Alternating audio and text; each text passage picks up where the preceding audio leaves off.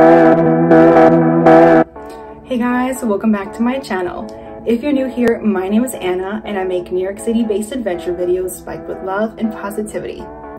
Today, we're gonna have another culinary adventure in New York City. We're gonna have dinner at a Portuguese restaurant called Leitao. It's located in the West Village.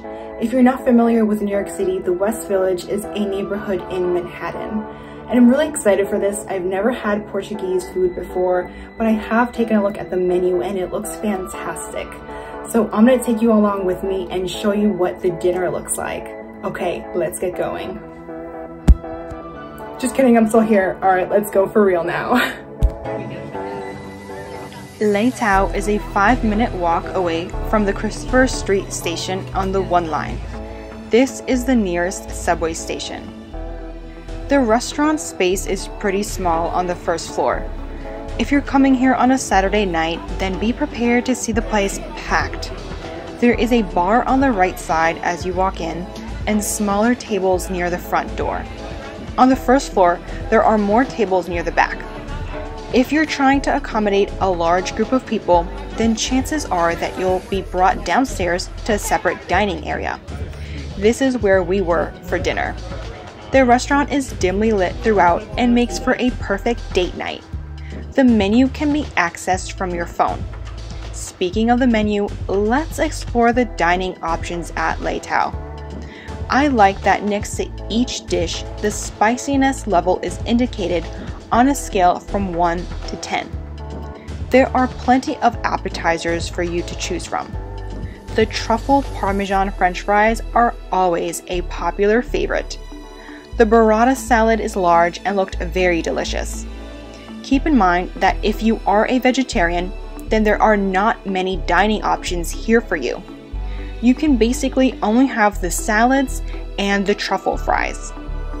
We ended up getting the grass-fed prime sirloin and mushroom sauce, the octopus salad, cod croquettes, flaming Portuguese sausage, pork ribs, roasted chicito peppers, and main dishes consisted of seafood with rice, lamb with potatoes, and Portuguese roasted chicken.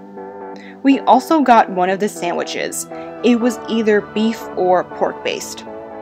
For dessert, we had the most divine traditional Portuguese custard tart. Taking a look at the prices, you'll see that most dishes cost around $35 for an entree and $20 for an appetizer. The appetizers are very small, while the entrees are a decent size. So here are the truffle fries with Parmesan cheese, and it comes with 2 dipping sauces. These are the cod croquettes. You'll get 5 for each appetizer portion. These are the roasted chicito peppers. The spiciness level for these are a 5. And that right there is my favorite appetizer, the beef with mushrooms in a sauce. Over here we have the ribs, which were very soft and fell right off the bone.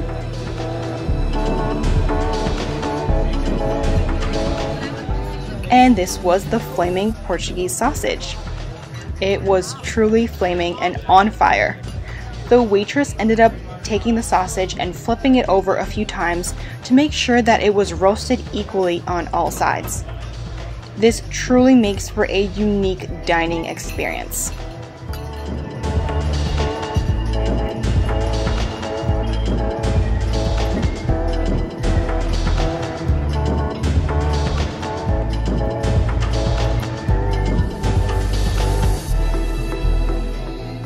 Here is the octopus salad and the sandwich that we got, which was either pork or beef.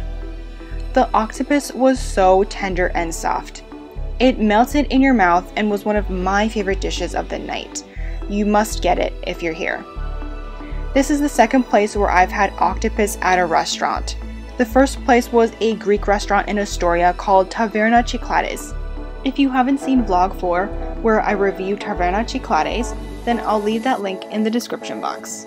Here is the chicken, which may be spicy for some, but it's really the right sauce and the skin that's the spiciest.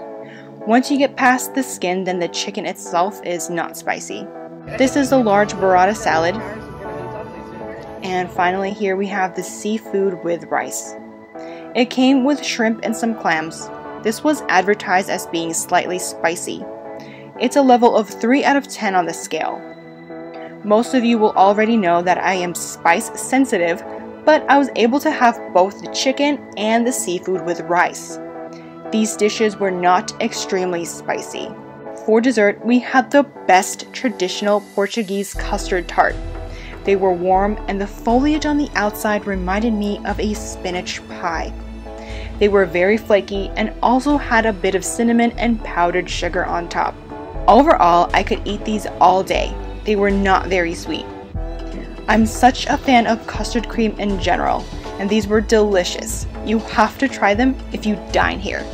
It'll be the perfect ending to the night. Thank you so much for watching this week's video. Please don't forget to like, comment, and subscribe to my channel for more New York City content and culinary adventures like this. In the meantime, let's keep in touch on Instagram at Miss Anna Adventures.